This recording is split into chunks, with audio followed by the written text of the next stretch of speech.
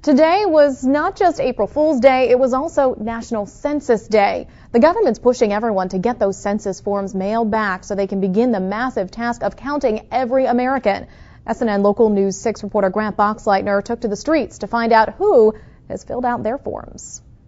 For the 52% of Floridians who haven't filled out their Census 2010 questionnaire, National Census Day is your reminder to get your form in the mail. Eva Pachuit says she's already done her civic duty. I want to be counted. I want to make sure that we have the right number in our state legislature, and I want to make sure we get the taxes and all the money that we need in my state. Mandated by the Constitution, the census helps the government dole out about $400 billion to communities for things like schools, hospitals, bridges, and senior centers. And Sarasota Vice Mayor Kelly Kirshner, part of the countywide Complete Count Committee, says that's just the beginning. Both state and federal dollars that are allocated to communities for such things as social services, sales tax distribution is probably the biggest one that really affects our infrastructure. We didn't get it in the mail yet. Dan Fago is one of a handful of people yet to receive the form in the mail. The federal government says they all should be mailed by April 10th.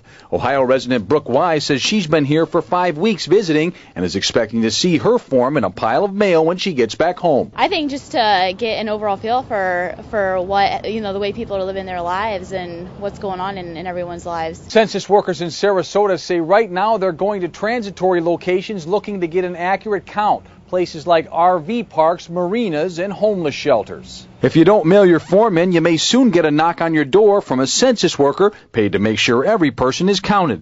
And Kirshner says since the forms will not be seen by any outside party such as immigration, there should be no reluctance in completing them. There's nothing in there that they're asking that should concern people.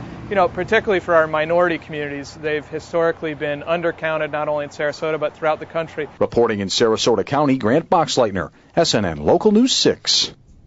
Area census workers say they'll be hitting the streets by May 1st if you haven't filled out your form. The federal government says it will save $57 for every house it does not have to visit.